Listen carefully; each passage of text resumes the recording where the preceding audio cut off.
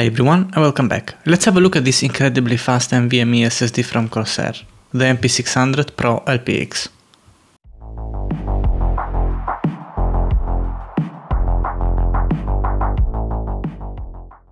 The Corsair MP600 Pro LPX is an NVMe Gen 4 SSD with a sequential read of 7100 MB per second and writes, in the 1TB version that I'm testing, of 5800 MB per second. This SSD has a 3D TLC NAND, hardware encryption, and the 1TB has an endurance of 700 TB write.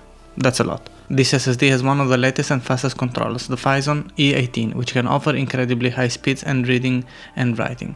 Now, I believe this is the same SSD as the MP600 Pro XT. They have the same controller and the same specs. The only visible difference here is the heatsink. The MP600 Pro LPX can fit also in the PS5 without removing the heatsink, while the Pro XT you can remove the heatsink. So, whatever of these two SSDs you are getting, you will have the same performances.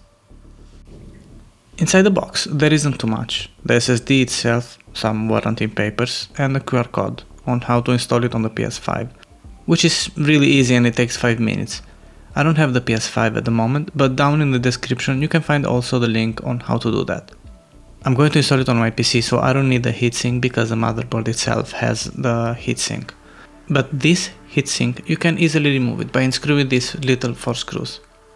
To take full advantage of this fast NVMe, you will need a CPU that supports PCIe Gen 4 and also a motherboard that supports it too. I'm going to do some write and read tests with a Ryzen 9 5900X, and as a motherboard I'm going to use an Asus ROG Strix B5550XE gaming Wi-Fi. So I will have a full PSI Gen 4 speed access. Now let's check out some benchmarks. Starting with auto disk benchmark, as we can see the read and write speeds are almost the same as mentioned by Corsair. In my case maybe a little bit different because I have partitioned the SSD, so that is influencing the data here. But we are almost there. Moving to AS SSD benchmark, in sequential read and write we have almost the same data as auto. Interesting values are represented in the compression bench and in the copy bench, with really great high speeds. And at the end, the Crystal Disk Mark is reporting similar amazing high speed in read and write of the Corsair MP600 Pro LPX 1TB NVMe. The temps during all these tests were perfectly fine and low. Consider also that during normal activity or gaming, it's really hard to reach those temps unless you are copying or moving constantly heavy files all day long. Now, as we can see, this is a great and fast NVMe. Corsair has done a good job, and including the Phison E18 controller will guarantee high speeds everywhere and anytime. To take benefit from this speed, you will need to pair it with a correct component, such as a CPU or a motherboard that supports PCIe Gen 4. If you have a SATA SSD or even a Gen 3 NVMe, you will notice the speed boost in the OS or other apps, especially if those apps are video and photo related. In the actual games, probably not, with this gen at least. The loading speed will be almost the same, maybe a couple of seconds of difference.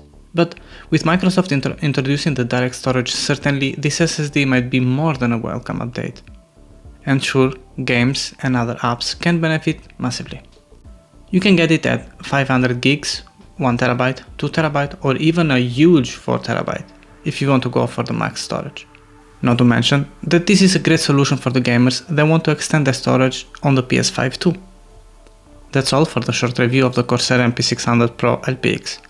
If you enjoy watching this video, I would so much appreciate if you hit the like button, subscribe to the channel and turn on the notification bell. Thanks for watching.